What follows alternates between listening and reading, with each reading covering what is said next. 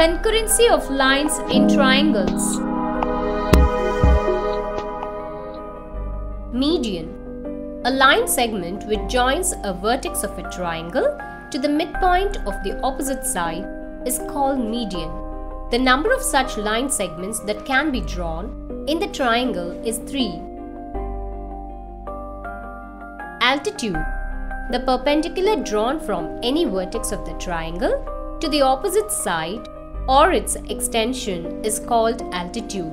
The number of such line segments that can be drawn in the triangle is 3. Perpendicular bisector. The line passing through the midpoint of the side and the perpendicular to the same side is called perpendicular bisector. The number of such lines that can be drawn in the triangle is 3. Angular bisector. An angular bisector of a triangle is the line segment which divides any angle into two equal halves. We are already aware of lines.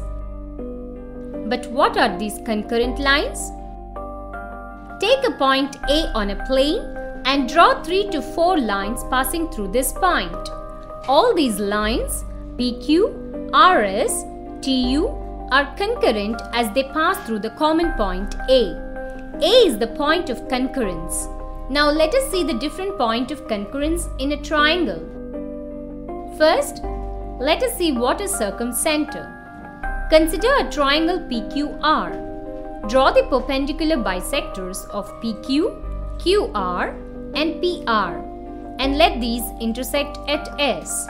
You might have noticed that the perpendicular bisectors are concurrent.